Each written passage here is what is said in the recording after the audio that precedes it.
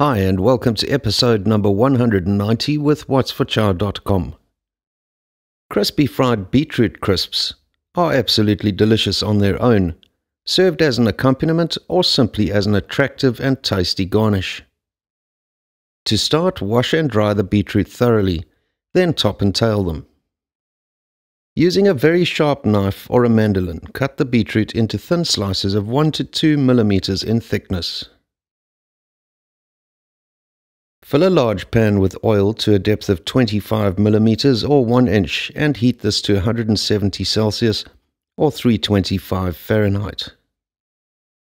Carefully drop the slices in one by one until the surface of the pan is covered in a single layer of frying beet.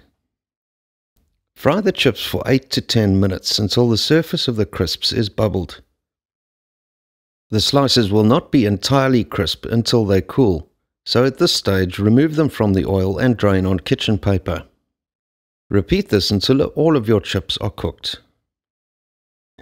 As a serving suggestion, transfer the crisps to platters, sprinkle with a little coarse salt and some roughly chopped fresh rosemary. This recipe is available in full printable format on our website whatsforchow.com, or simply click on the on-screen link. Thanks for joining us today. Please subscribe to our channel, and we'll see you again tomorrow.